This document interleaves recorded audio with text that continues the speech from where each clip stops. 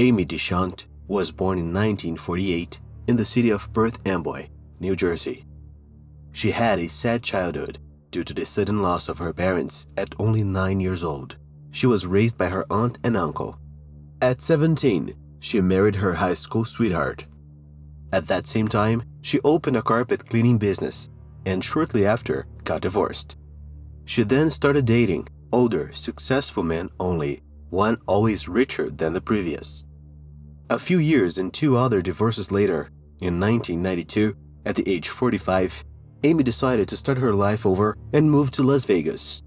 She bought a new apartment and reopened her carpet cleaning business, hiring 2 employees, a longtime friend named Claudia McClure and a man she had met at a casino named Wayne Jones, 58, whose nickname was Bobby.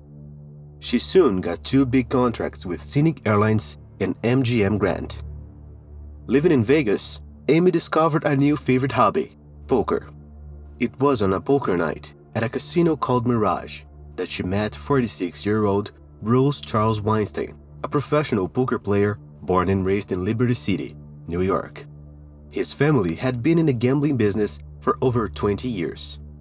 He was also a bookmaker, a person that accepts and pays off bets on sporting and other events at agreed-upon odds, in his case, not only the legal ones. Their relationship began professionally when he hired the services of her company. Shortly thereafter, they started dating and quickly decided to move in together to a Spanish-style mini-mansion that Bruce had recently purchased. As a husband, Bruce liked to give Amy gifts, and did so very often. He even gave her a diamond necklace and a turquoise Chevy Camaro, which he bought her a few weeks after they started dating. Amy seemed to make Bruce very happy. Even his family was happy for him. He was a diabetic, and Amy made sure he ate right every single day.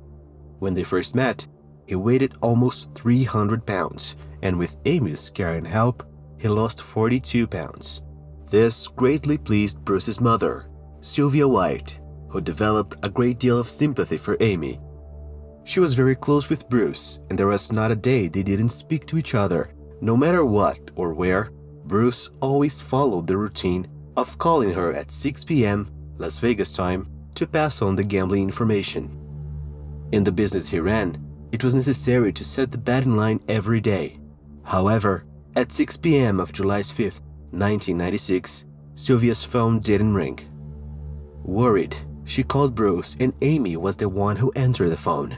She told Sylvia that Bruce had left the night before, around 11 p.m., and still hadn't returned. Sylvia felt that something wasn't right. It wasn't like Bruce to go out that late. In fact, usually by then he was already asleep. The next day, around 8 a.m., Sylvia decided to go to their house. When she got there, she found Amy cleaning the white carpet on the stairs, which was common. Amy owned a carpet cleaning company, and Sylvia was already used to seeing her cleaning the house. What she found odd was finding Bruce's wallet, cell phone, and favorite pair of sandals at the bottom of the stairs. The cell phone was Bruce's work tool, and it was something he never left behind due to his gambling business. He asked Amy about it, and she told the same story, that he had gone out at night and hadn't returned. The next day, still with no word from Bruce, Sylvia contacted the Las Vegas Police Department and reported him missing. The family didn't believe Amy's story about Bruce going out late at night, as he was a man of daytime habits and was usually in bed by 9. On July 7, 1996, frustrated by the police's slow investigations, Sylvia hired a private investigator named Michael Wysocki, who focused on the last person to see and speak to Bruce, Amy. When he interviewed her for the first time, she kept her story. On July 11th, when they spoke for the second time, she said she planned to leave the US and was looking for non-extradition countries. The very next day, she gave him a whole new version of what had happened to Bruce on the night of July 5th. According to Amy, 4 masked men had broken into the house, tied her up in the dining room, and took Bruce to the bedroom, where 3 of them beat and shot him.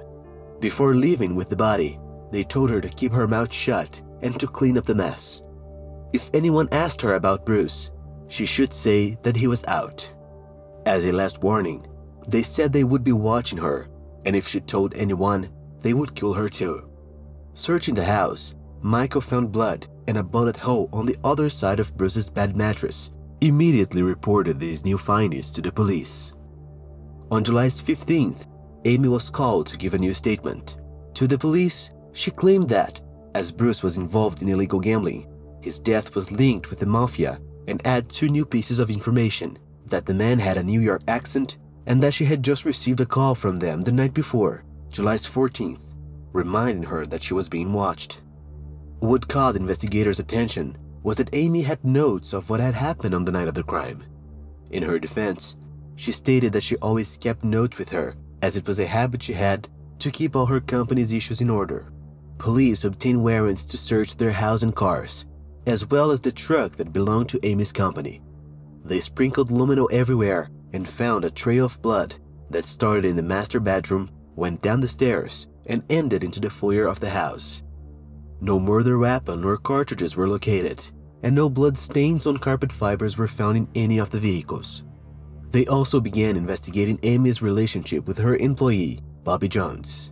Later on, the police discovered that Amy had purchased a safe in a local hotel. $35,000, gambling chips, and a bag of jewelry were found inside. At this point, even though Amy was the main suspect, they didn't have enough evidence to arrest her. On August 11, 1996, over 2 months after the crime, Bruce's body was found by two hunters in a town called Mesquite, located in the U.S. state of Nevada, which is approximately an hour and 15 minutes northeast of Las Vegas, near the Arizona border. They saw the feet of a man in a shallow grave covered with stones in the desert north of the city. A .38 caliber shell was found inside the remains, which was later determined to be the cause of death. Ballistic tests could not be performed because of the condition the projectile was in, due to acid that had been thrown on the body. The police went after Amy, but she had run away the same week she gave her last statement. They discovered that she had found Bruce's stash in the closet wall, where he had written $135,000. An escape alert was issued by the police, and Amy was now a fugitive. She didn't run away for long, but managed to get as far as Maryland, New Jersey, 3,000 kilometers from Las Vegas. According to the Daily News, she was stopped for speeding, and when the police officer asked for her driver's license, Amy showed him her private parts with the intention of bribing him, not with money as people usually do, but with something else. The policeman didn't accept the offer and Amy was arrested. Upon searching the vehicle, police found $101,000 thrown in the back seat, along with a passport, false documents, wigs, and the newspaper clipping that spoke of Bruce's disappearance. Amy was sent back to Nevada after spending 2 months in a Maryland prison. She told the police that she was terrified, that there were people following her, and that she had no one to turn to for help. As she had not been formally charged with Bruce's death, a bond of only $5,000 was set. Amy posted bail and fled again, managing to remain off police radar for over a year. On January 3, 1998, the story was featured in an episode of the TV show America's Most Wanted that was watched by millions of people. A short time later, police received a call from a man who said he saw Amy at a nudist camp called Sunnier Palms in Florida. When they arrived at the campsite, they discovered that Amy had just left a few hours before and that she was using the name of Sandy Wade. On January 28, 1998, police discovered that Amy was at a friend's house in a town called Port St. Lucie, Florida, and arrested her. She had worked at several bars during her time on the run, and lots of research materials on different extradition treaties of various countries with the United States were found inside her car. She was once again sent to Las Vegas and charged with murder, but this time without bail. Amy was the fugitive number 500 to be captured by the police after appearing on America's Most Wanted. A year later, a .38 caliber handgun was found in the desert outside of Las Vegas. That gun was traced back to Matthew Hunt, a friend of Bobby Jones' son, Amy's employee. The gun was quite rusty from exposure to the sun and rain, and it was not possible to say that it was the same gun linked to Bruce's case. However, it wasn't the same make and caliber as the one used to take his life. When Amy fled the authorities, Bobby Jones was accused of helping her to get Bruce's body out of the house, transport, and bury it. He also fled Las Vegas after the crime, but was located and arrested a month later in the state of New Mexico and received a 5-year sentence. According to authorities, Amy offered Bobby money to help her get rid of Bruce's body, and the motivation of the crime was a mansion that Bruce was building for his mother. Amy had asked him to put the house in her name, and he refused. At this refusal, Amy was furious and told him he didn't love her as he claimed. It was later discovered that Amy had always made sure to get something from all her past relationships. When they broke up, half of the man's assets went to her. During Amy's trial, prosecutors said she was a greedy woman who had only stayed with Bruce out of interest, and that when Bruce threatened to end the relationship, she freaked out that she didn't want to lose her rich lifestyle and took his life. She continued to claim innocence and maintained her story about the masked intruders. A neighbor even testified at the trial and said that on the night of July 5th, he had heard 3 popping sounds, which at the time he thought were fireworks. Also during the trial, Al Leavitt, a former detective, declared that Amy's story was a fairy tale. The jury took 2 days to reach a verdict. On December 18, 1998, Amy was sentenced to life in prison without the possibility of parole. In the year 2000, the Nevada State Supreme Court overturned the life sentence, claiming that the fairy tale comment unfairly influenced the jury. The prosecutor decided to make a deal with Amy. They said that if she confessed to second-degree murder, she would receive a sentence of 10 to 25 years in prison, discounting the time she had already served. On September 20, 2001, Amy accepted and signed the agreement. She had been in prison for 3.5 years. In 2002, 76-year-old Sylvia White, her grandson, 22-year-old Mark Weinstein, and 2 others were arrested and charged with illegal gambling and racketeering. Agents broke into their home in the Las Vegas suburbs and found a directory with phones, some computers, betting slips, and gaming panels. The family was estimated to have made thousands of dollars a week from illegal gambling. In July 2011, at 63 years old, after spending nearly 13 years in prison, Amy Dechant was released.